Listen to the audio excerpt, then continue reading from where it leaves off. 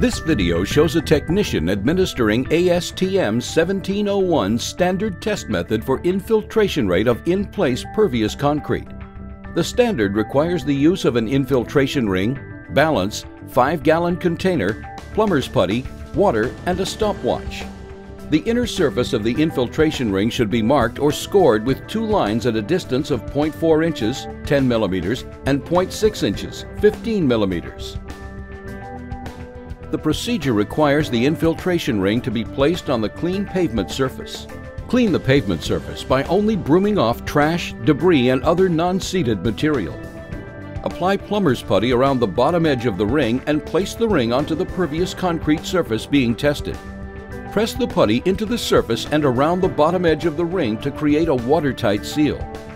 Following the placement of the infiltration ring, the pavement must be pre-wetted. Pour 1 gallon of water into the ring at a rate sufficient to maintain a head between the 2 marked lines.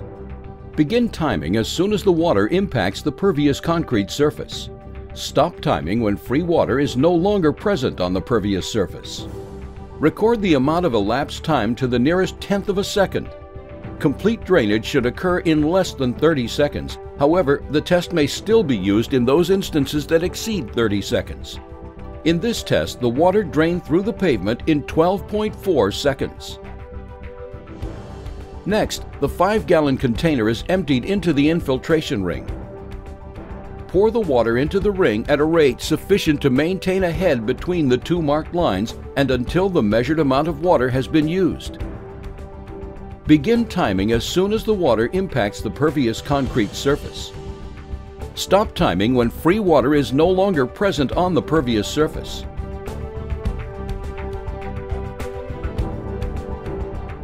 Record the testing duration to the nearest tenth of a second. In this case, the water drained in 37 seconds. The final step involves calculating the drainage rate of the pavement. Here is the equation used for this calculation.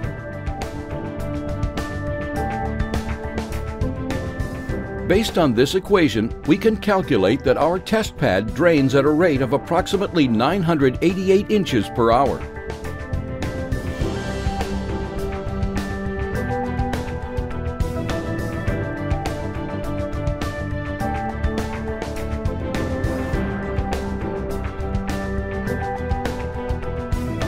For more information on pervious concrete or other concrete-related items, please consult our website, www.specifyconcrete.org.